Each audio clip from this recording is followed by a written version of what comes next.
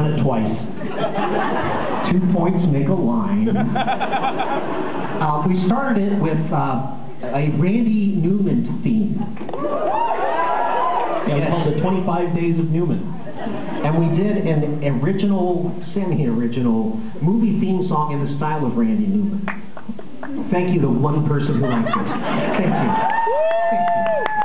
And what we learned from that project is 25 is way too many goddamn songs. We're not so much into the work, so this year we were no less ambitious, but fewer songs. We did 8, and this year as our template musical style, we chose They Might Be Giants. Thank you. The project was called It Might Be Christmas. Get it? And this song has been described by some as maybe the most They Might Be Giants-ish of the songs that we did. Described by others as a direct ripoff. You know, tomato, tomato. And this is about an underdog holiday, as Storm was alluding to before. There's some days that don't get their due yet, so we're doing our best to give this one a longer shrift, if you will. Longer Shrift is the name of my David Bowie cover band. Thank you. This song is called Christmas Eve Eve. Everybody did a little mental math there.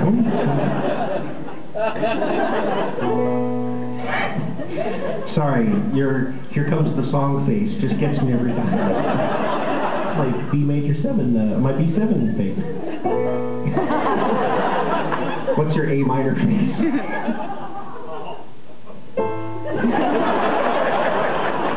Still a little grin in there. A little bit. Brow sort of furrows. If you go to D minor, it's just full on sad. D minor, the saddest of keys. But no, we're doing a B7. That's a little music theory for you kids out there. Okay. Today we sing the praises of December 23rd, although it's not a holiday per se.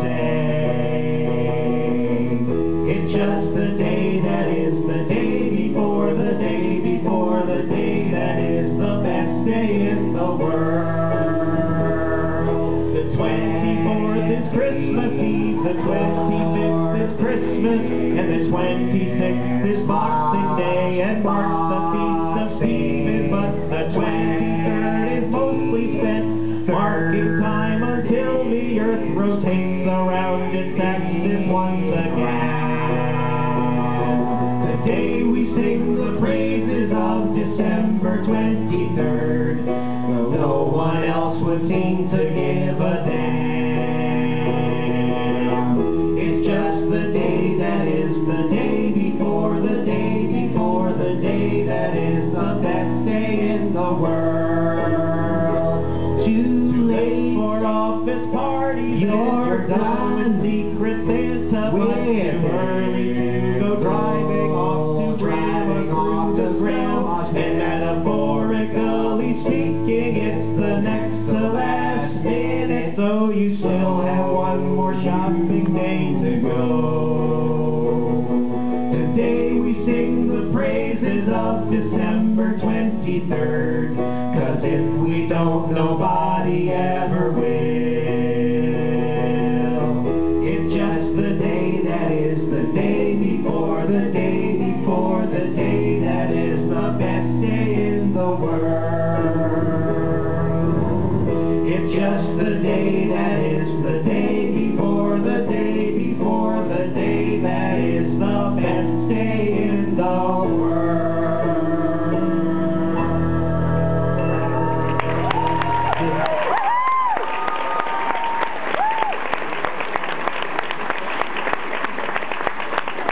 It is Pauly Storm Go Out on a Limb time, folks. Oh my God, that's right. This is a song that, it's not a new song, it's from our second album, News to Us, but it is a song we have never even attempted to play live.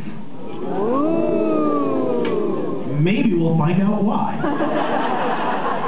It is not a holiday in the traditional sense, though it does involve something that a lot of people love, that some worship. And it is not, in fact, today as the song may lead you to believe, but it's the type of thing that really gets you in the heart all year long. By the way, the reason I'm doing this is because I totally need to look up the lyrics. Because I do not know them. That would make two of us. By the way, congratulations, you're watching us rehearse. You paid good money for this. Elvis died today. He's not alive today. Try not to cry today. Happy anniversary. The lifetime took its toll on the king of rock and roll. They found him on the toilet bowl. Happy anniversary. Elvis Aaron Presley. He loved his mama and his country music and variety, blue jeans and jumpsuits. But Elvis also loved banana pudding, sausage, eggs, bacon, and biscuits, and barbecue pizza, and fried chicken, and corned beef, roast beef, and many varieties of pie. Fried peanut butter and banana sandwiches, mashed potatoes, gravy, Twinkies, pork chops, black beans, barbiturates, and meatloaf. Hamburgers and popsicles, fried dill pickles, nutty buddies, tranquilizers, steak, brownies, chocolate milkshakes, Krispy Kreme donuts, amphetamines, and Pepsi. Elvis died today. He's not alive today.